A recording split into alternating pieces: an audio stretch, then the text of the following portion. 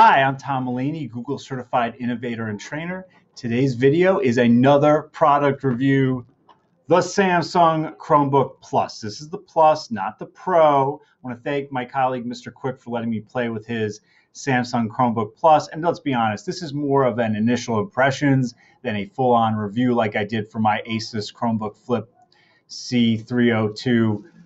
Terrible name, Asus. Great device, terrible name.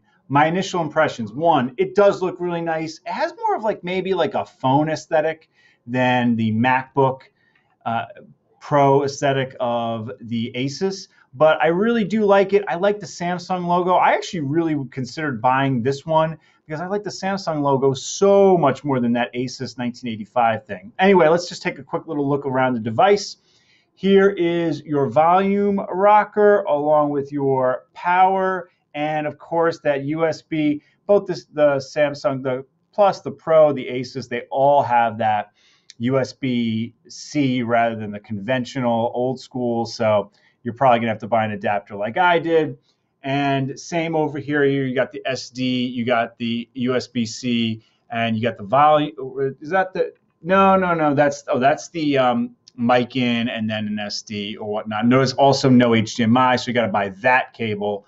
The HDMI adapter cable, geez, that's like a $20 one, no good. Anyway, we open it up. All right, everyone knows some of the pluses and minuses. So plus, the screen is unbelievable. If we look at, let me try to brighten that up all the way. Let me then go to Chrome, and I'm using my finger. That's the Google Play Store. And I'm trying not to get the glare. Yeah, this display is as good as I've ever seen. Let's just do a quick little form factor. So I'll get this as my tablet. The tablet obviously makes a lot more sense than say the one on the Asus Chromebook. Again, I can play with the brightness and stuff right down here in the shelf, but I would love a little drop down to be able to do that. The big thing about, then let me just, yeah, this is good. I mean, you guys know the other form factors with the Flip.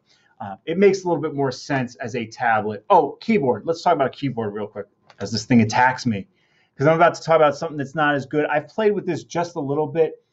It's like these keys are great, and then you hit the delete key.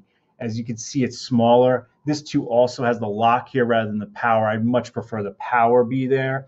So, and the keyboard, it's not backlit. You're paying a higher price for a Chromebook without a backlit keyboard, so that's kind of annoying. But, you know, it is what it is. It's overall pretty good, but I would say the feel when you actually press a key is not as awesome as the Asus. That's a real strength of the Asus.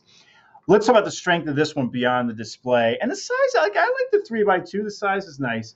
But I will say, I think I was underselling the value of this. Let me tell you actually what's more important than this stylus, right? Because you can buy a stylus on Amazon just as I did.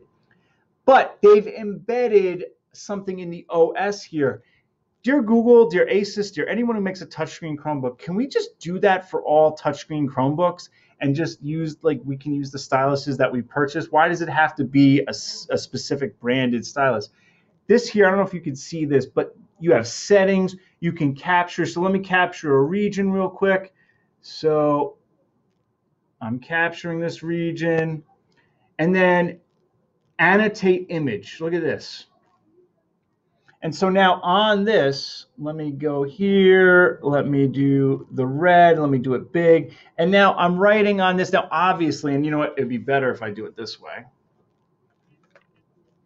It would, oh, and I lost my internet connection because of that.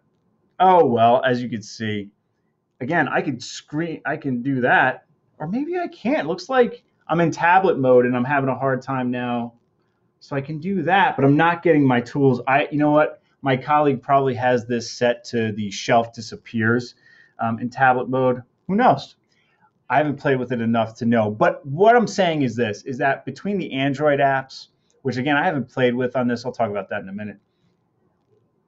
The pen settings on this is just awesome in that you can take a screen capture and immediately annotate on it and draw on it. That's really, really cool. The Android, I haven't played with the Play Store all that much. And I just logged into it today. So it's like asking me for my login and all that stuff. But, and look, it's enabling voice search. Here's the thing. This has the ARM processor, apparently, and I haven't tested it, but the Octane scores that you read on the internet apparently on this are not super great compared to the Asus or the Pro. But the ARM processor apparently is better with the Play Store and with the Android app, so we're going to see how that plays out. I don't know one way or the other.